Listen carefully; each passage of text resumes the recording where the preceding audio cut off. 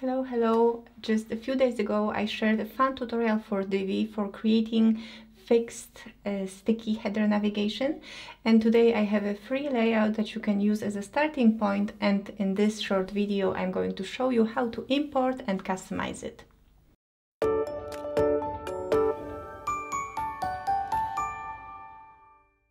Hi, my name is Ania and my goal here is to help you build beautiful websites. So I do have a nice freebie for your Divi projects.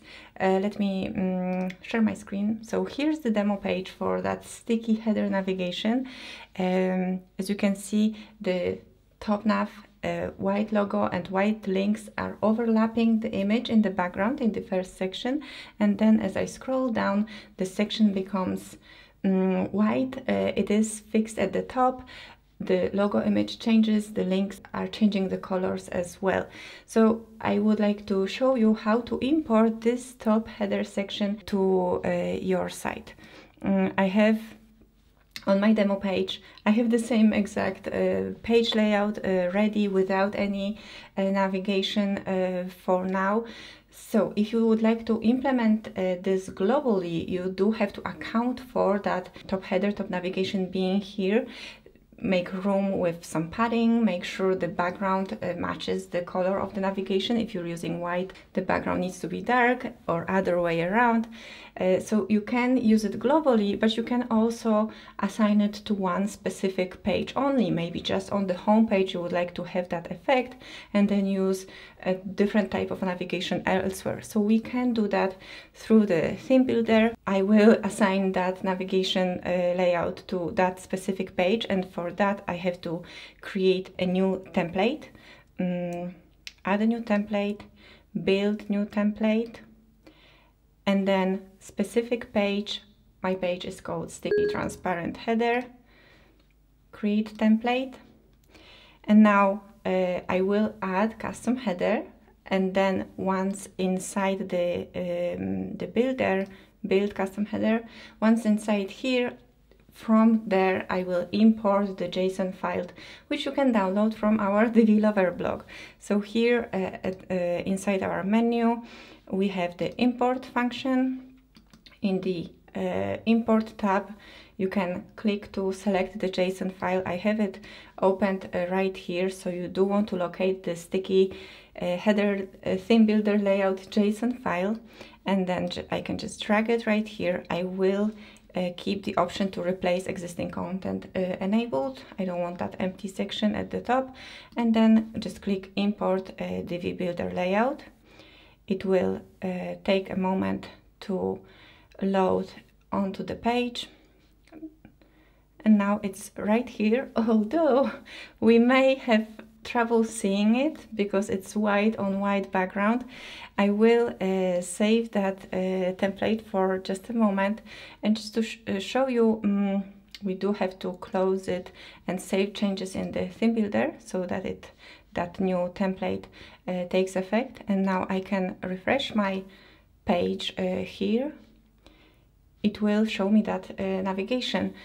So just a side note, it is kind of easier to play with that from the front end if you enable the builder here. If you have the option to work and edit your footer and header templates from the builder enabled. By the way, that option is located here in the builder settings.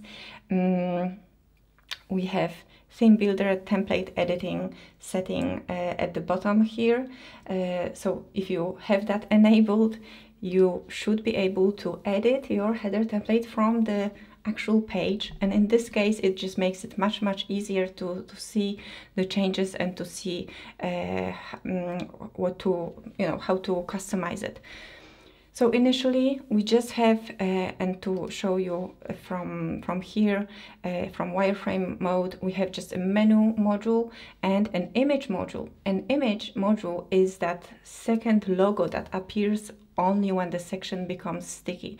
So to change the logo, you have to edit it both in the menu settings, the logo will be assigned here, and also replace the image for the logo version that should appear on top of the sticky navigation.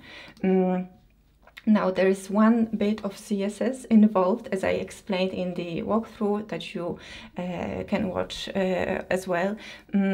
I've placed that CSS code in the section settings, advanced, custom CSS. So right here we have we are targeting the main area with the page content and adding a negative margin, negative top margin to it with different value for desktop and different for tablet and phones.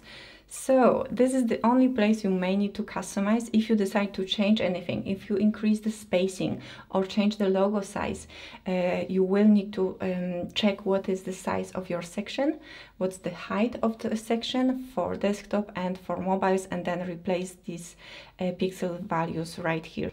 And that's basically it. I hope this layout will be a nice starting point, and you can, use and customize it for your own project. It seems pretty straightforward thing to do, but it's actually not as straightforward. But with this starter template, it should be much easier. So yeah, that's it from me for today. Thanks so much for watching. If you have any questions, feel free to get in touch. As always, thank you and see you next time.